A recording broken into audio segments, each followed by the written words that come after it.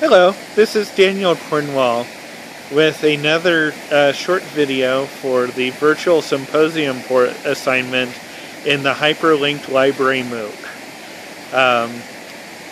I live in Juneau, Alaska, but today I am at the El Jardín Secreto Hotel in Pistro Elqui, Chile, which is about 4,000 feet up in the Andes Mountains, and this whole region is just magical. There are several people in my astronomy tour group that called it like a Shangri-La, and this is going to be kind of tight.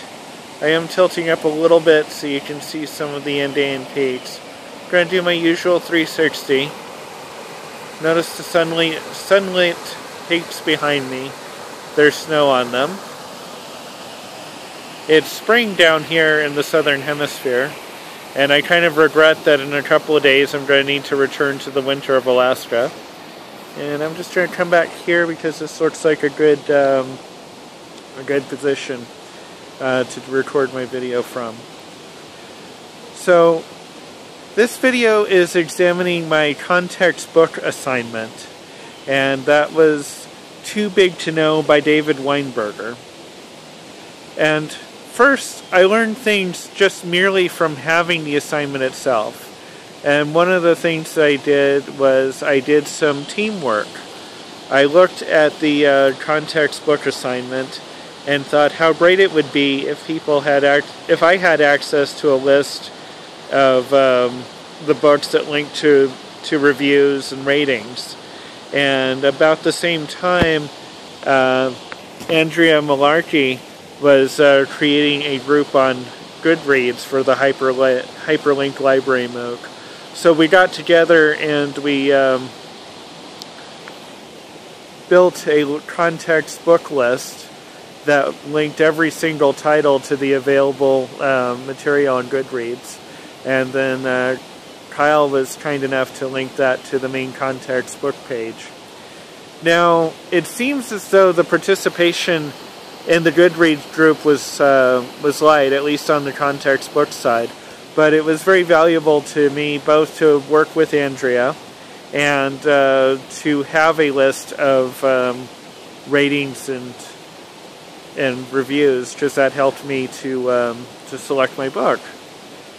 The other thing that I learned was that I learned the value of peer comments because, as some of you know, I put up a draft version of my assignment before I actually posted the final. And the final version includes input from several different people, and thank you for that, because it helped me get a shorter assignment. But I also learned that the assignment terms weren't set in stone, which I'm very grateful for, because I'm not sure how I could have boiled down all of the wonderful things that David Weinberger had to say in 300 to 500 words, although maybe someday I'll make the effort for people with shorter attention spans. Turning to the book itself, I'd just like to highlight that there's a network emerging. I think that David Weinberger is spot on with that, and libraries have the power to shape this emerging network in positive ways, and we need to embrace them. And two ways that we can do that is we can advocate for open access and lead by example. You know, are we digitizing our collections? Are we ensuring that things that we own the copyright to are in the public domain or have no known copyright restrictions actually being presented as such so that people can use them? And then we can build on our existing efforts to show people how to use and evaluate the net more effectively, or what Weinberger refers to as teach everyone.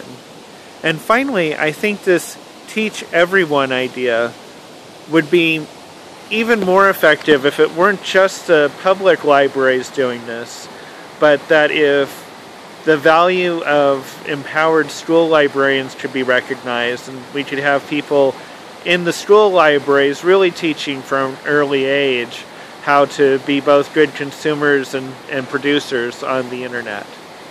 Anyway, this is Daniel Cornwall for the hyperlinked HyperlibMOOC Virtual Symposium. Thank you for listening, and here's a few more flowers for you to enjoy. Thank you.